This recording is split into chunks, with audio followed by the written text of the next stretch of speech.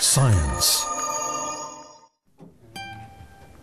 A design lab, Studio Diip in the Netherlands, has created what they claim is the first ever self-driving car for fish on wheels. A webcam monitors what direction the fish is swimming and converts this into instructions to steer the car.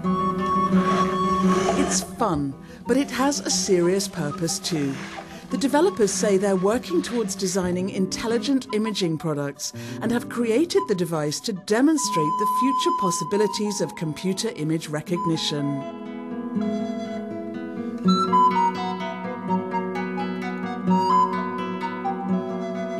It's also possible to build interfaces, build systems and products that have computer vision and image recognition as a basis for interacting with the device.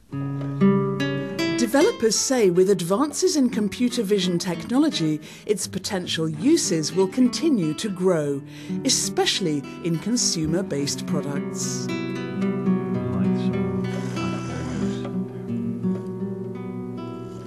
Well, we think that with computer vision you can interact with systems in a very logical way, because that's also how we humans interact with each other. We see things. Body language is about 90% of all language.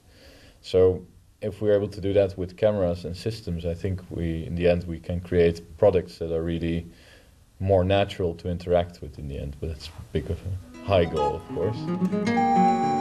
So fun or serious development, the days of playing catch with your goldfish might be closer than you think.